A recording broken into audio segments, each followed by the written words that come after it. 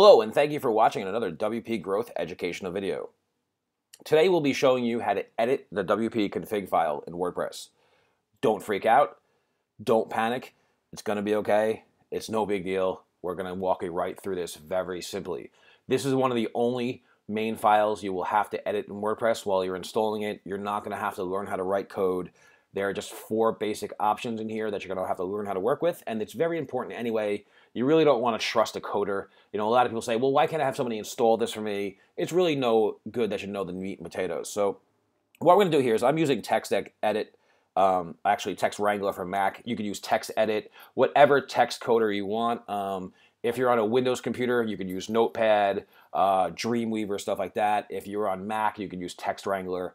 If you're not sure, send us an email and we'll tell you. So what we're going to do is, first thing I'm going to do is I'm going to hit File, then I'm going to hit Open, and I'm going to look for the file. Okay, so I'm going to go into the WordPress folder, and then once I get into WordPress, I'm going to look for WP Config. See that right there? And I'm going to double click on that, and I'm going to open this up. Okay, now, most people right now might be like, oh my God, there's code, goodbye, click, end of the video. Or some people might be like, okay, dude, hurry up, let's just go faster, I already know this part. But if this looks scary to you, don't let it be. I remember 13 years ago when I was doing this, I was like, oh my God, it was so scary. And now 13 years later, it's a walk in the park.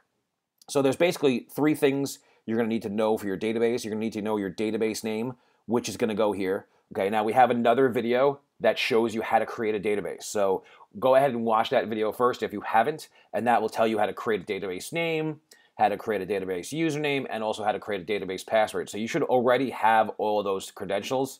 If you don't, you could always relook them back up inside cPanel, which we will show you in another video. But let's assume that you have your database name. That would go right here. So you would write your database name here, like, you know, admin, and then let's say Joseph was my database name. And then like database username would go here. So I would just backspace my username here. So I could write admin, and then if user my name was example, I would write it here. And then my password for my database would go here. Okay, so let's say my password was password.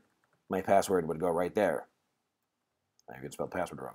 Okay, so that's my password. So those are the 3 things. So your database username, your database, or first your database name, your database username, and then your database password go there.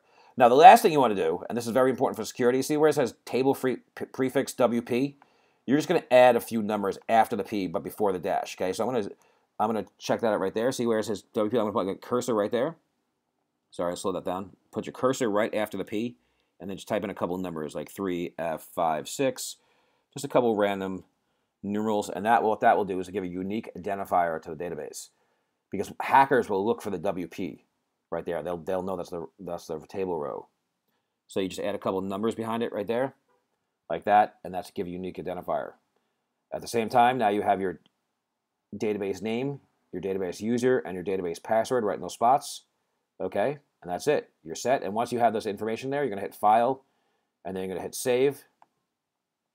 No, and then save as WP config, save it to WordPress, and hit save. So I'm going to replace it because I've edited it, and just like that, that is how you edit your WP config file.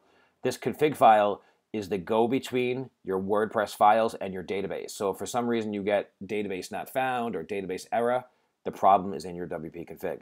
Okay, thank you for watching another WP Growth educational video.